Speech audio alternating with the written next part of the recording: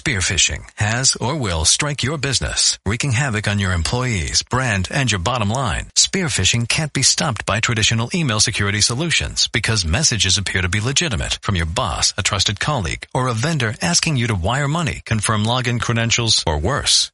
Barracuda Sentinel is artificial intelligence for real-time spearphishing and cyber fraud defense. Reclaim your email in minutes with zero impact on network performance. Visit barracuda.com/AI.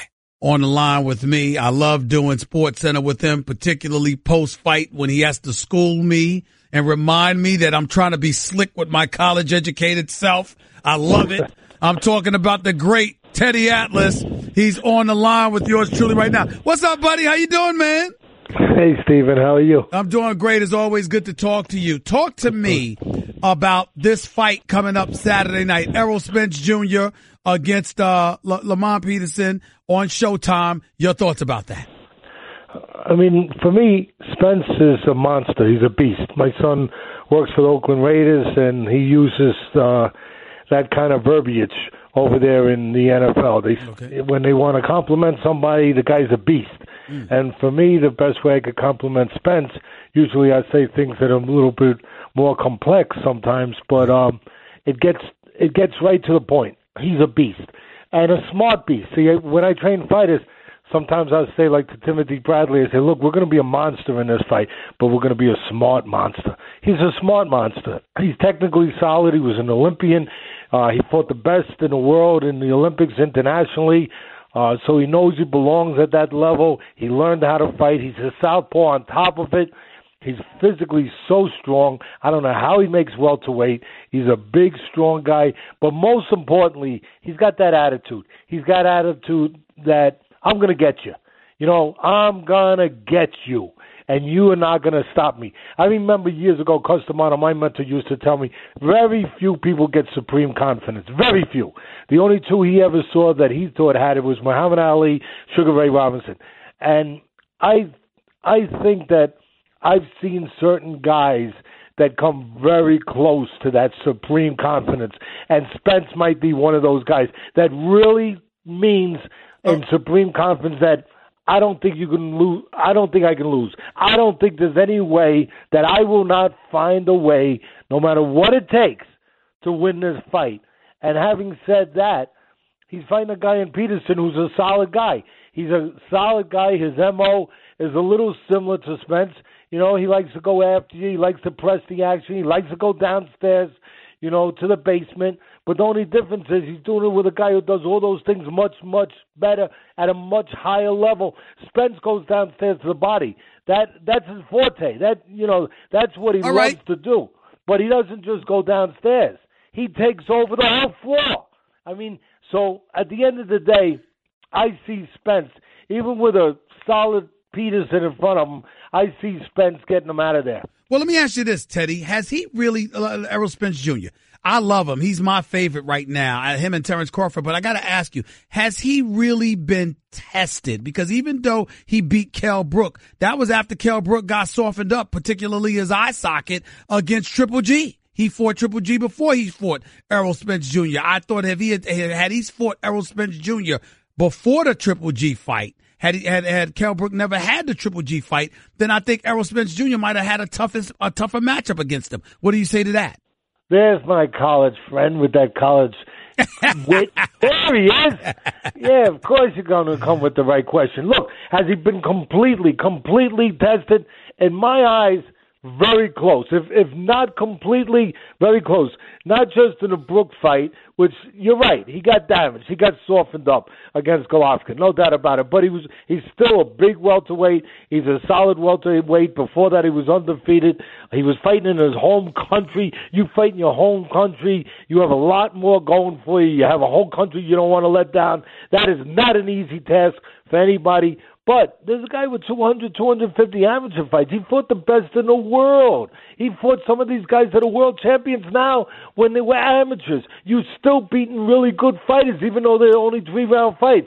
So in that way, I believe what I see. I believe what I'm getting in Spence. I believe he's everything that I said the first 5 minutes of this interview.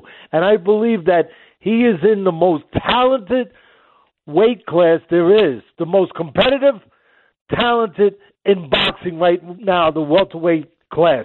I mean, that welterweight class is no joke. I mean, you got guys like Thurman, you got Danny Garcia, you got Crawford, who you just said. Yep. I mean, you have a weight class there that is so full. I know there's somebody I'm missing right now. You got Thurman, you got Spence. Yeah, Sean Porter. Sean Porter's tough. You got Sean Porter. He's a little bit below those guys. Yeah, but he's tough.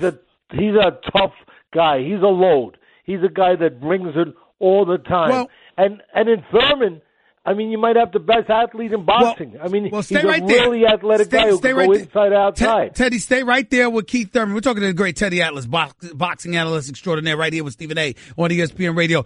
I spoke to Errol Spence on First Take yesterday. He's about to come on his radio show after I hang up with you. This man sets up there and he says, Keith Thurman, he thinks Keith Thurman is trying to duck him. That's who he really, really wants. Is that just hyperbole? Is that just talking because you're trying to coax him into the big money fight? Or do you believe that Keith Thurman may be avoiding Errol Spence Jr.?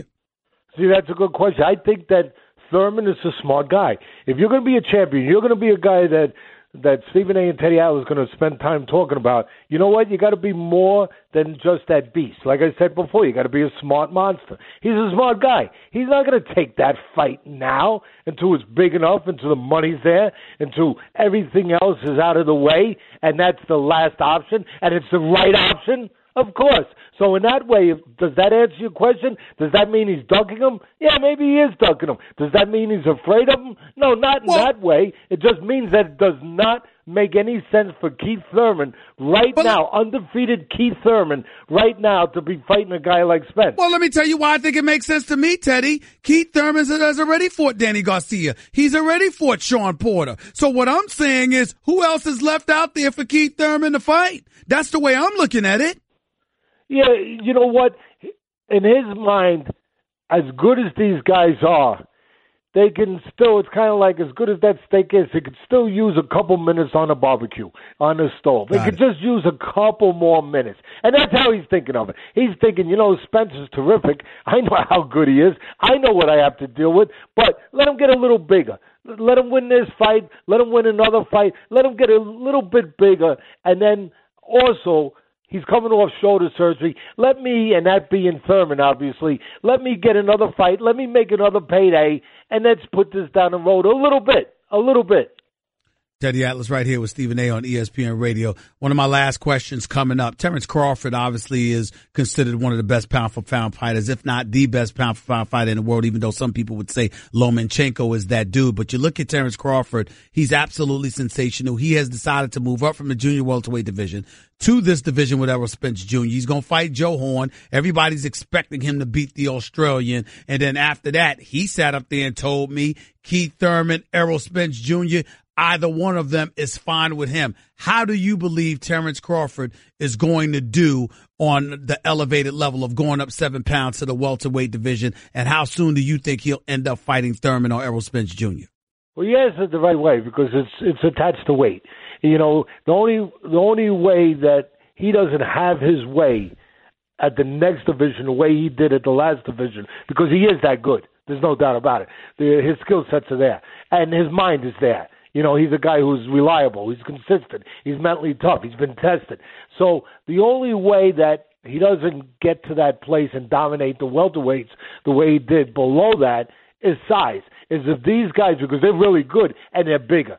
That would be a hell of a fight to see Crawford on the outside trying to keep Spence from coming in, trying to keep him from eating up real estate and eating him up next, right after that real estate, being able to counterpunch him, nail him big shots because he's a big puncher, being able to do all of that before he gets close to him. That would be a hell of a fight. Matter of fact, I know your main sport, you're good at everything, but your main sport is the NBA. For me, comparing Crawford and Spence, that's kind of like going and comparing LeBron James and Kevin Durant. It really is, because LeBron James would, of course, be Spence.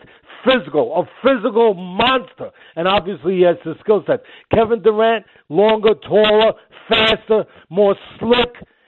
That's what you would be getting. You would be getting LeBron James, and you would be getting Kevin Durant. Who's better one-on-one? Teddy Atlas, I got to put you on the spot here, sir, because based on your synopsis, based on your breakdown, you seem to believe that Errol Spence Jr. and Terrence Crawford are on an elevated level over Keith Thurman. Am I reading that correctly? No, it's just the inactivity. I mean, I really like Thurman. I think he's probably the most athletic guy, pure athletic guy, inside, outside, legs. He could do all those things. These guys could do one thing or the other, but not as well, not quite as versatile as Keith Thurman. I think he's the most athletic guy there is right now. The only thing about him, I mentioned it earlier, he's really smart. I mean, all these guys are smart in different ways, but he's really smart. I wonder how much he's dedicated to staying in this sport. That's the only thing that hits me a little bit when I look at him, is how he's made money already, in a short period of time. He's accomplished a lot in a short period of time. He's got a lot in front of him if he wants to, but how dedicated to the grind of the sport, to really, really the legacy, being the best in boxing, going through all the blood, sweat, and tears that's still in front of him, all the pain that's still in front of him. How dedicated is he really to that? I'm not positive. I'll close it by saying this. I think Errol Spence would beat Keith Thurman, and I think Terrence Crawford, my only reservation about him is whether or not he'd be too small. But skill-wise, I think he's better than Thurman. I like Thurman a lot, but I don't think he's these two. Thanks a lot, Teddy. I appreciate you, buddy, as always. Thanks so much. My pleasure, Stephen. All right, the one and only Teddy Atlas right here with Stephen A. on ESPN Radio.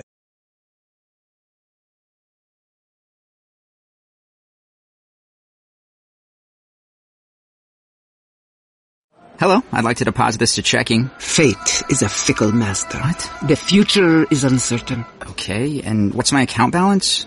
The horizon is cloudy. I see a long, treacherous voyage filled with great peril. Look, can I just get a deposit slip or something?